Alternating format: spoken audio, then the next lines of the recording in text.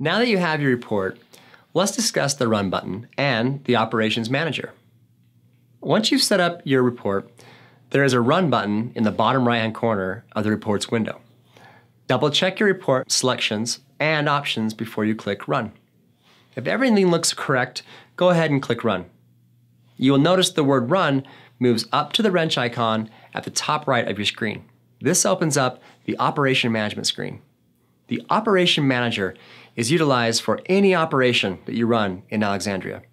These operations queued here are reports, utilities, exports, and imports. The Operation Management window is an essential part of your everyday use with Alexandria. Not only do you retrieve your reports from here, but you can observe what other users are doing in Alexandria as well. In Operation Management, you will notice all the operations that you have ran in order from newest to oldest.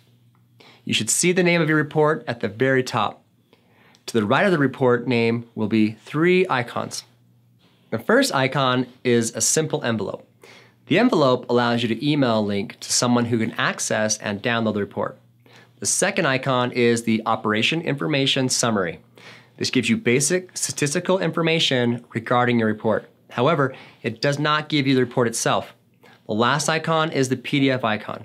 When you click on this icon, the PDF report will open in your web browser. At this point, you can save or print your report. Now that you have your labels, you're now ready to get those books circulating. This completes our courses on creating and printing barcode labels. Congratulations, you're now ready to move on to your final course. In the last course, we will cover checking in and out your newly added and labeled books in Alexandria.